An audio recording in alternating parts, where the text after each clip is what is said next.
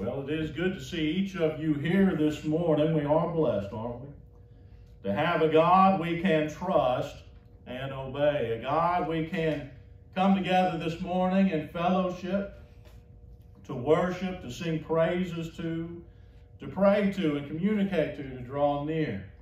With a true heart and an honest heart, we are blessed to have the Father, the Son, and the Spirit in whom we can put our full confidence, our full trust in. And it is the Godhead, the Father, the Son, and the Spirit, in which we've been studying and looking at specifically here on Sunday mornings this year, in a hope to look at and get a fuller grasp or a reminded grasp of the harmony between the three.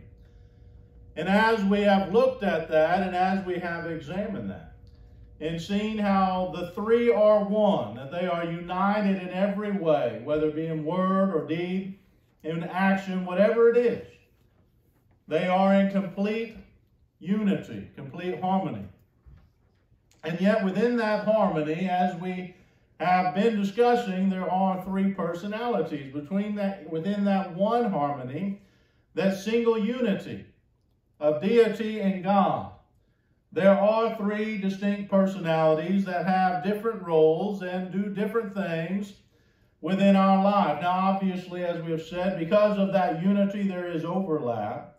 And we've been looking at specifically the personality known as the Holy Spirit, or God, the Spirit, as one way, or in different way, we've seen the Spirit of the Lord or the Spirit of Christ. The Holy Spirit is he who has and does love us as much as the Father and the Son, who has done just as much for our salvation as we looked at a few weeks ago.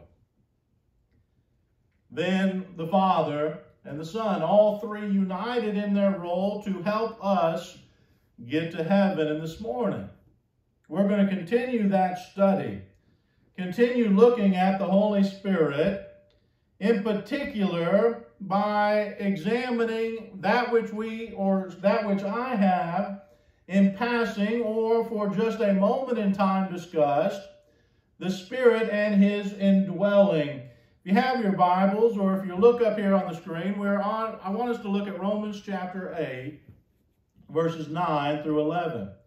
Romans chapter 8, verses 9 through 11. You, however, are not in the flesh, but in the Spirit.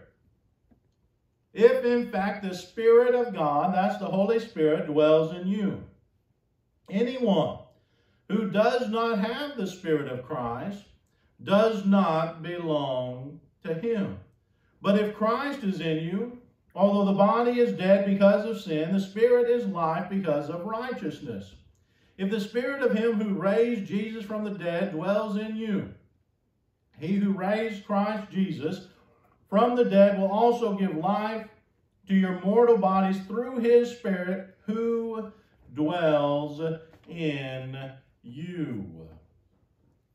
One of the things that we mentioned and studied and looked at was there is no doubt and there is no argument in the brotherhood, no discussion whatsoever about the reality of the indwelling of the Holy Spirit, nor the indwelling of Christ or the Father within the child of God.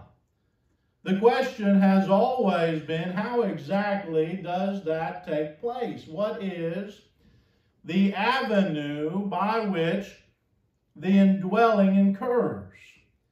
And though we are not going to go into all the specific details, mainly because as one studies this, they'll see there are so many variables in line. We will discuss the two main ideas and thoughts behind it, and how even within those two doctrines we can be united. That those two doctrines concerning the Holy Spirit and how he indwells the individual Christian are not mutually exclusive when it comes to fellowship. And so with that in mind, let's go ahead and look at our first point. If you have your handout there, let's talk about that controversy. And that might be the wrong word, but at least the discussion that goes on between the two doctrines on the indwelling of the Holy Spirit. You have those who hold to the idea of the figurative indwelling. This figurative indwelling is oftentimes called the representative view or indwelling, or the word-only view of the indwelling of the Holy Spirit.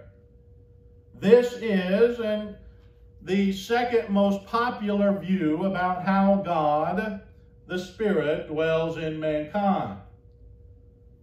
It has been and has been held, this figurative indwelling, representative, or word-only view, by many past faithful preachers and teachers and students of God's Word. Some names that you might be familiar with who have held the idea of the figurative view on the indwelling of the Holy Spirit: Alexander Campbell, H. Leo Bowles, Foy Wallace Jr., Guy N. Woods, Perry Coughlin.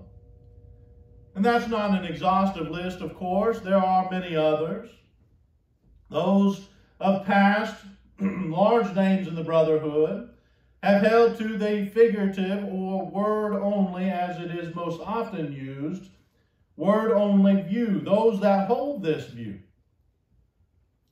typically, and like with anything, there are nuances between certain members and what they might believe in certain technical or technicalities within this view, but typically, those who hold this view believe that when a believer allows God's Word to live within them and then become a Christian, it can then rightfully be said that the Spirit, the Holy Spirit, dwells in them.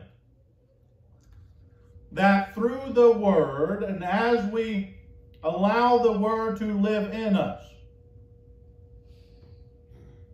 to be a part of our lives, that which was prophesied about, by the way, in Jeremiah 31, verse 31 and following, God prophesied and said, when this new covenant comes, my word will dwell where? In the heart of man. And so the word-only view, or the figurative view, says, well, as we have that living word then abide in us, not just be a part of us, but abide in us, dwell in us, then representatively through that, the Father, the Son, and specifically here the Spirit, dwells in the child of God. And they'll say, for example, one illustration given of this idea says, well, when you look at somebody, or you know somebody and their family history, and you say something along the lines of, I see your father in you. You're not saying that you believe or see that person's father literally dwelling within them or in them, but yet you see the characteristics, maybe the mannerisms or the training in which one received and grew up under in that one, in the child of that father. And so they'll say, well, this is a good way of illustrating or trying to define what they mean by word only or figurative view. As the Word of God dwells in us, as we are filled with the Word of God, as it lives within us and abides within us, so does God. They'll use passages such as Ephesians chapter 5, verses 18 through 20, and Colossians 3:16 to demonstrate or point out, as they would say it, as possible proof text for this. In Ephesians 5:18 through 20, we read this, and do not get drunk with wine, for that is debauchery, but be filled with the Spirit, addressing one another in psalms and hymns and spiritual songs, singing and making melody to the Lord with your heart, giving thanks always and for everything to God the Father in the name of our Lord Jesus Christ. And they'll say, well, if you look at this passage, when we are filled with the Spirit, that is when we can address one another in psalms and hymns and spiritual songs. It'll say, then we go look at the parallel, if you will, there in Colossians 3:16. And it'll say, look what it says, let the word of Christ dwell in you richly, teaching and admonishing one another in all wisdom, singing psalms and hymns and spiritual songs with thankfulness in your hearts to God. And so the argument goes, see, here we have an example of the who, the Holy Spirit being filled in us, and the how that takes place by allowing the Word of God or the Word of Christ to dwell in us richly. And so the conclusion there is, and this is just a sample, obviously, of the passages used, but the conclusion then is that, well, this is through the Word only. Again, as we mature in the Word, as we gain more knowledge, and as we pray for wisdom, and we abide in that Word more, and we live with according to the Word of God, and we gain that wisdom and that knowledge, and all those things, the more mature we are, the more we draw closer to God, the more He dwells in us, so to speak. The other doctrinal consideration, instead of the figurative indwelling, the literal indwelling. This is most often called the personal indwelling or personal view of how the Holy Spirit indwells. And again, this has been held by great faithful men, preachers and teachers and women throughout time and history. Gus Nichols, for example, Hugo McCord, Roy Lanier Sr., Johnny Ramsey, some pillars in the faith from years past, all held to the literal indwelling. Thomas B. Warren, another one. Or the personal indwelling, again, as it's sometimes called. What does this mean? Well, instead of figuratively, obviously, as we just discussed, those who hold to this view believe that at baptism, when one obeys the gospel, that the Holy Spirit literally takes up residence within the believer. That when we obey God's gospel plan of salvation and we come out of that watery grave, at some point within that process of going in obedient recognition to the death, burial, and resurrection of Jesus Christ in that watery grave, that the Holy Spirit, as we talked about a few weeks ago, in sanctifying us and sealing us and all those things, He then literally takes residence with the believer. He resides then for the rest of that child of God's life with him or with her in more of a, though spiritually speaking, but in a literal sense. And the most common argument that is started out or shown for this particular view looks at Acts chapter 2, verse 38 through 39. And Peter said to them, repent and be baptized, every one of you, in the name of Jesus Christ, for the forgiveness of sins, and you will receive the gift of the Holy Spirit. For the promise is for you, and for your children, for all who are far off, notice, everyone whom the Lord our God calls to Himself. Now, anyone who's done a study on the gift of the Holy Spirit sees and notices and finds that that phrase is used to literally speak of the Holy Spirit in other places. That the gift is Himself, or is in fact Himself, that is being given. And so the view holds that since we read in Romans 8:28 that God calls every Christian, then everyone must then receive this gift of the Holy Spirit, which is the Holy Spirit Himself. That every Christian that is called by God, and again is every Christian, who obeys God's gospel plan of salvation, receives this gift or the dwelling of the Spirit of God. So the question of literal or figurative indwelling has gone on for centuries.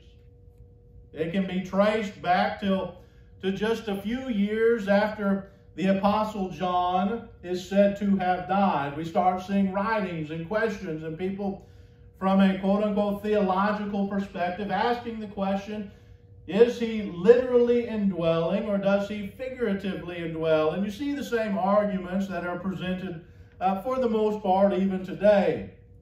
For example, those who are figuratively say, well, we know it says that the Father and the Son also dwell within us, but then we see clear passages that point to this being through the Word. The counter has always been, yes, that's true, but when it comes to the Holy Spirit, that's not the case. It's never pointed out nor said that it is only through the Word like it is with the Father and the Son. And so there's that back and forth and back and forth. It has only been in more recent times that those who held one view or those who held the other view made it a fellowship issue. In other words, that whether it was the Word only or the personal indwelling, that there was a statement made, well, if you believe this, you cannot be right. You are a false teacher. And therefore, being a false teacher, believing in false doctrine, your chances of going to heaven are greatly reduced, if not nullified completely. And therefore, we cannot have or be in fellowship with one who would teach or believe or think in whatever opposition is being discussed. Again, that is a relatively new take on it. As I said, for centuries, brethren have, in harmony, disagreed on how this could be the case, but never made it a fellowship issue. Now, why has it become such? Unfortunately, as you and I know, when man gets involved in things, we have a tendency to either not go far enough or go too far in trying to be right. Not right with God necessarily, though that is usually the said idea behind being right as they see it, but to simply be right. They don't want to be wrong or don't like the idea that they might not have all the information that is available, or that there is information not available and therefore a complete and thorough understanding can't be met. And so they, as man does often, some in the brotherhood, started discussing or taking the personal indwelling in particular too far. We start seeing about 20 to 25 years ago, those like Mac Deaver and others who believed in the literal personal indwelling of the Holy Spirit saying things like this. Well, because one of the arguments was, well, if he's in there, what does he do by the word only group? And we'll talk about that next week.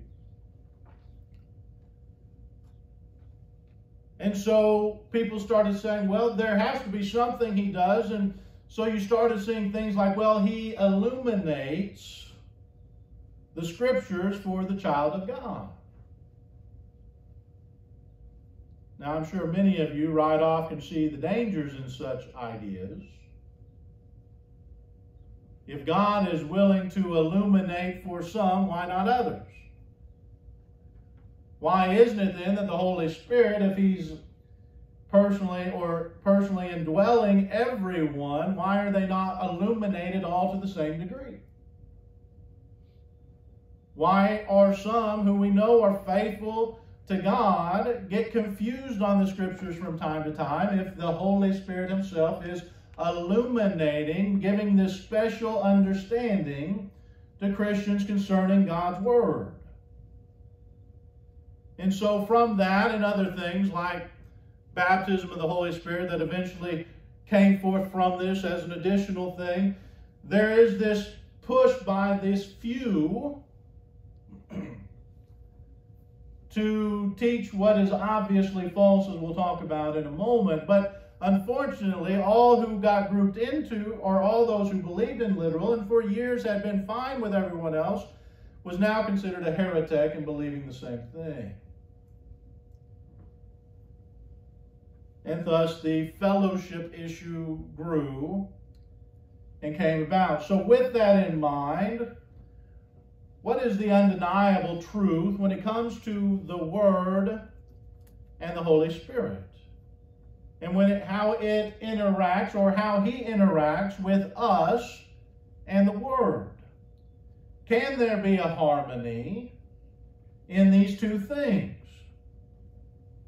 What can we look to Scripture specifically and determine when it comes to the Holy Spirit indwelling and His Word? Because as we've said from the very beginning, when it comes to the Godhead, the Father, the Son, and the Spirit, as all three we've said are found and discussed within the context and reality of the Word. The Father is the architect, the Son lived it, and the Spirit inspired it.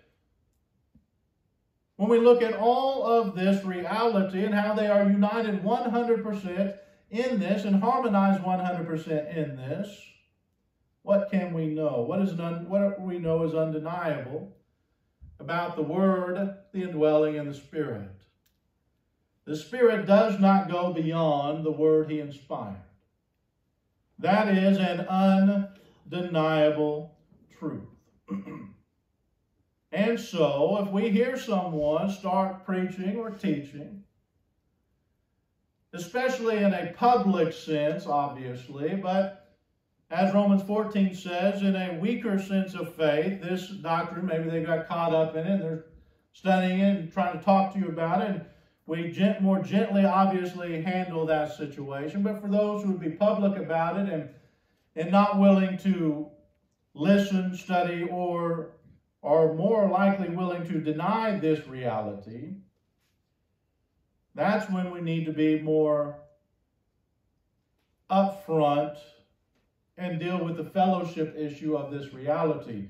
The Spirit does not go beyond the Word. There is nowhere in Scripture where, as Mac Deaver and those who have become his disciples would suggest, there's nowhere in the Scriptures that says the Holy Spirit gives a different ability to understand the Scriptures than anyone else.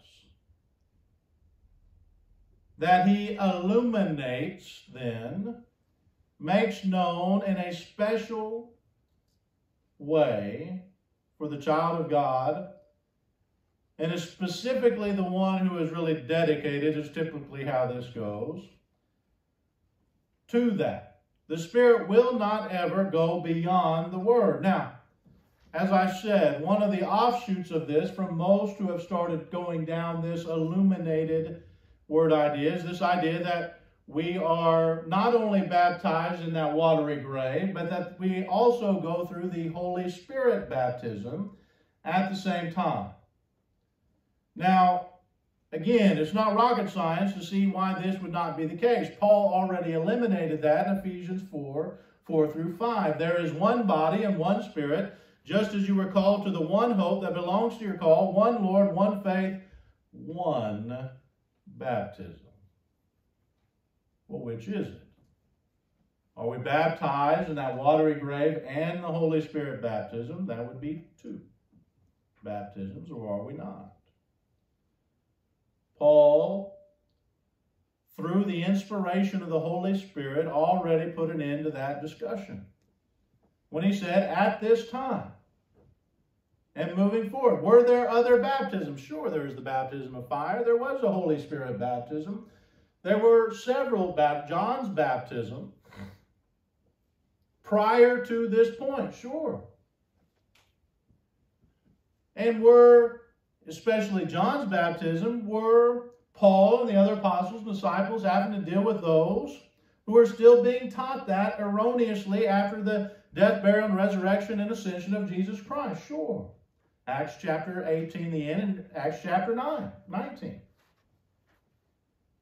Hence why Paul would make it abundantly clear that now there is only one, which is fully discussed in Romans chapter 6, in the entirety of that chapter, but specifically chapter 3 through verse 3 through verse 6. The Holy Spirit cannot illuminate an idea that is not found in His Word. He cannot give a special understanding beyond what He Himself inspired. And when it comes to this idea of illumination, notice what Jesus said in John 8:32. And you will know the truth, and the truth will set you free. Who can know the truth? Is it just the apostles? No. Was it just those other than the apostles who were with Christ when He made this statement? No. Everyone can know the truth. John 17:17, your word is, or sanctify them by your truth. Your word is truth. Everyone can know God's word. It's not limited just to the child of God, and specifically those who are somehow extra dedicated and therefore have a special illumination. In fact, in Psalm 119, verse 130, we see this about the Word of God. The entrance of your words gives light. It gives understanding to only the special selected few. No, he says, even the simple. That word simple there means those who are not of high intellectual intelligence. And the idea is everyone. He's not trying to make fun of anyone. God's not saying, well, this person's just not very smart. No, He's just saying that, listen, every single person. You don't have to have an IQ that's considered to be a genius or this special illumination. It is the Word that gives understanding to everyone. In fact, I would go so far as to say the simple have a much better chance of understanding it than the highly intellectual more often than not, because it's written so plainly. That many of the highest of intellectuals struggle with the simplicity of the gospel. So as we can see, there will never be a point, nor should any doctrine ever be taught, that would say this Holy Spirit goes beyond the Word He inspired. Why is this the case? Because the Spirit works through the Word. Again, if the Father, the Son, and the Spirit are in perfect harmony, and the Father is the architect of the Word, the Son is the one who lived the Word, and the Spirit is the one who inspired the Word, and they are in complete and total harmony, not going beyond what the other has done, and are in a perfect circle of unity, then God's Holy Writ makes it abundantly clear and succinct that the Holy Spirit is not going to go outside of the harmony, and therefore works through and with the Word. And this is bore out throughout Scripture. Faith is a fruit of the Spirit, isn't it? In Galatians 5, verse 22, but the fruit of the Spirit is love, joy, peace, patience, kindness, goodness, faithfulness. Faith is an aspect, a part of the fruit of the Spirit. And yet in Romans 10:17 we see that faith comes from hearing, and hearing through the Word of Christ. The Holy Spirit will always work through the Word. We are born of the Spirit through the Word of God. In John 3 and verse 5, we remember the infamous exchange between Jesus and Nicodemus. And Jesus answered, "Truly, truly, I say to you, unless one is born of water and the Spirit, he cannot enter the kingdom of God." We are born of the Spirit. There's no doubt about that. But we also read in 1 Peter 1 and verse 23, "Since you have been born again, not of perishable seed, but of imperishable, through the living and abiding Word of God." The Holy Spirit always works through the Word. We're led by the Spirit through the Word of God. Romans 8 verse 14, "For all who are led by the Spirit of God are sons of God." In Psalm 119, 105, we all know what it says, "Your word is a lamp to my feet and a light to my path." It is through which the Word of God is through which we are led. And it is the Holy Spirit who leads us through it.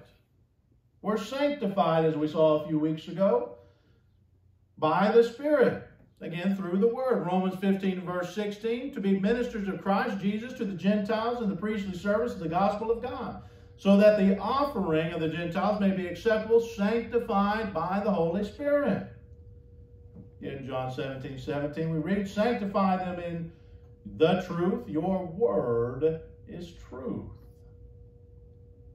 Start seeing a pattern, don't we?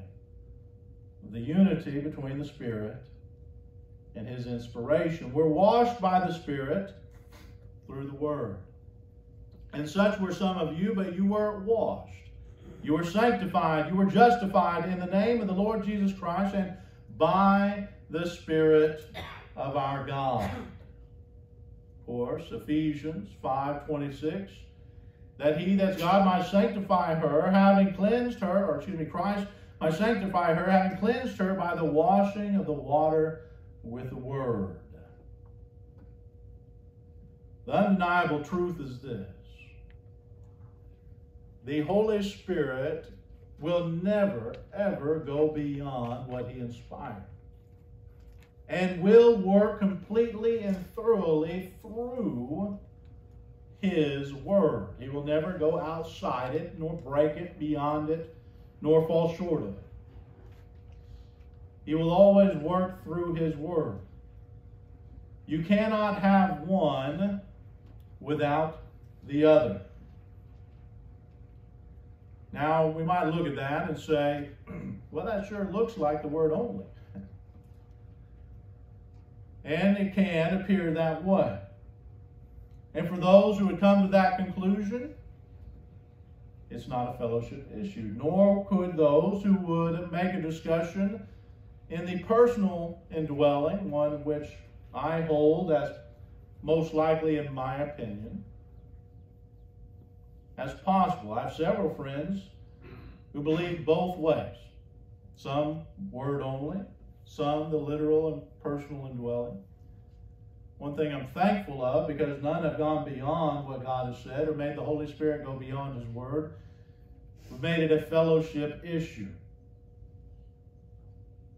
As long as we keep in mind that boundary, that undeniable truth, then the how the Holy Spirit indwells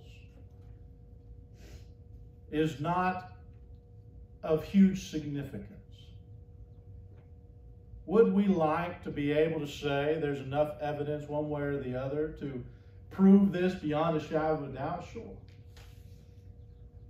But there have been far too many faithful brethren through the years, men and women alike, who have come down on both sides, and that tells me, and has for centuries told just about everyone else, that there's obviously not enough information delivered to us to determine exactly how the indwelling takes place.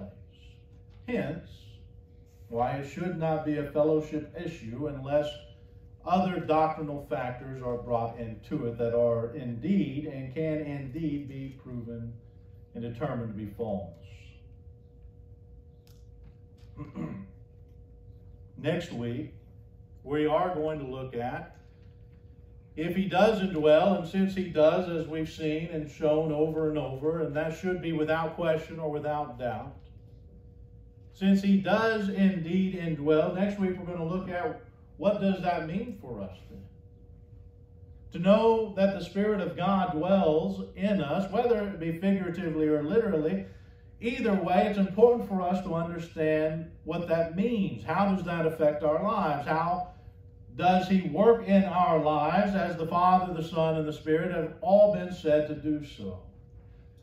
We'll begin looking at that. I don't know if we'll cover it all, but we'll begin looking at that next week.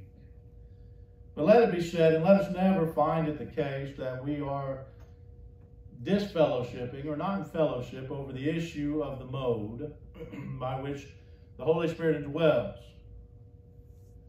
There's just too much at stake.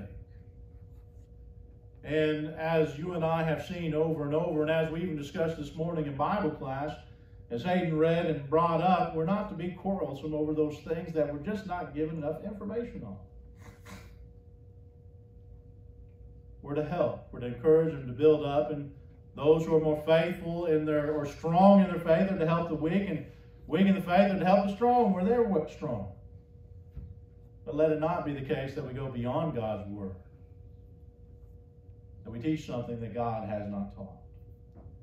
So this morning, as you reflect upon your walk with God, whichever avenue or side you come down on how the Holy Spirit indwells, I pray he does indwell in you. That you have obeyed God's gospel plan of salvation, and that you are living that word, his inspired message, in your life. And in so doing, having the best life here on earth. Not the easiest, but the best. And we are told, as God's children, those adopted into his family, to test our faith, to make sure we are in the faith, to make sure God dwells in us. That our walk with him, not just while we're here, but as we go outside those doors, that our walk with him is pure, is sanctified and set apart from the world, that we are a light to this dark world. If you look at your life and see that's not the case, let's make the change. Go to God, correct what needs to be corrected, and then if you need help in walking that and getting through it, as we all do from time to time, let us help. Let us be that encouragement, that strength, that hug, that prayer, whatever it is. Let us be that for you. Let us love you, and let us show you God's love through us. This morning, if you need that love, you need to feel God through our actions with you this morning, let us do that. But we can't unless you come forward now and let us know as we stand and as we sing.